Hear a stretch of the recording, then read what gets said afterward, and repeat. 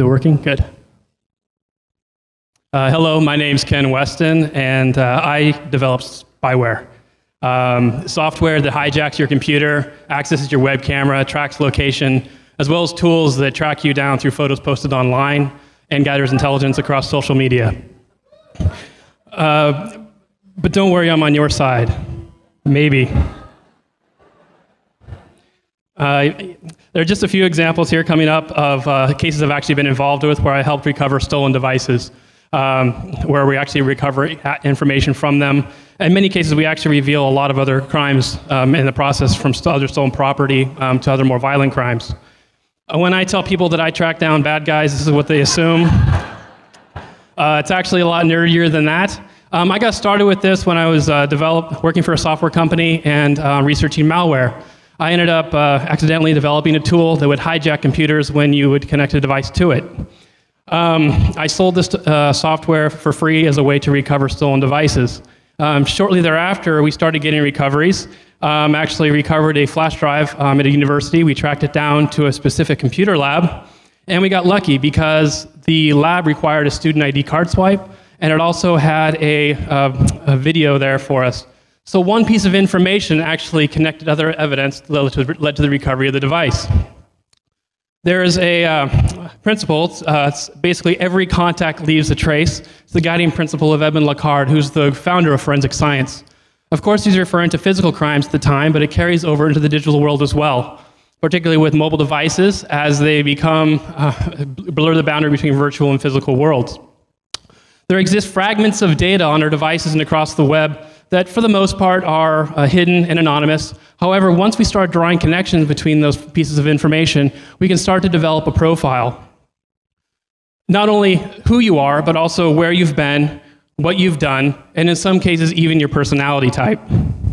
Now, the devices that we carry ourselves actually provide all the tools we need to conduct surveillance. A laptop has a web camera, a microphone, we can capture screenshots, we can even get location from Wi-Fi networks. In fact, the first computer I recovered was in Brooklyn, New York, where our software actually got photos of the person that had it, gathered location information, led police to a tattoo parlor, where they also found a lot of other stolen property, including 3 laptops from other cases.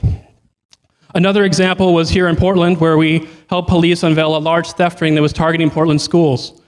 After tracking a laptop to Vancouver, of all places, and they went in and they arrested 6 people. None of them knew our software was involved. The police let them believe that they had ratted each other out, which is pretty awesome. When it comes to snitches, our phones are the worst. Our phones know everything about us. They know who our friends are. They know where we've been. They have access to our photos and all of our personal information. And they're very easy to interrogate. And yes, I built an app for that. Sprint stores actually installed our software on all their demo units. One store got robbed, and not only were we able to track the device, we were also able to access photos that the thieves were taking of themselves. And if we can go ahead and enhance this image here in the corner, I think I see something. There's a trip permit with a number on there, which helped the police recover that device. This unveiled another theft ring. More people were arrested. We even recovered a stolen car.